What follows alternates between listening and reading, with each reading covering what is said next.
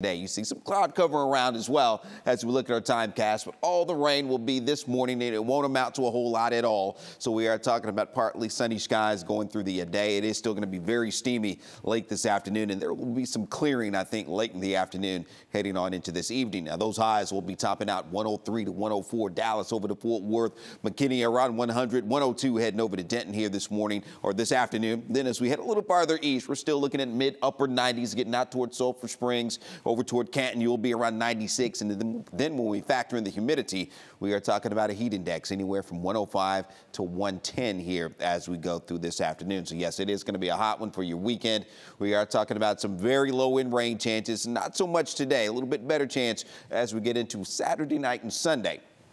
As that ridge of high pressure retreats a little bit farther west, so that's going to allow a front to move over the Red River, and it will slide a little further south, maybe getting down along I-20 as we get into Sunday. So look for some scattered showers and some thunderstorms embedded as we get into Saturday night and Sunday.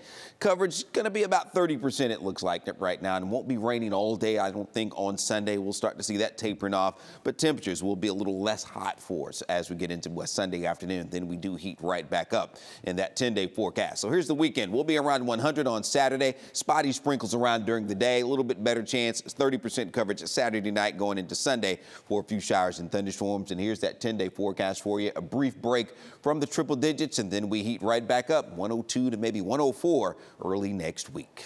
All right, let's get back over to Deshar checking on traffic. Okay, Greg, 519.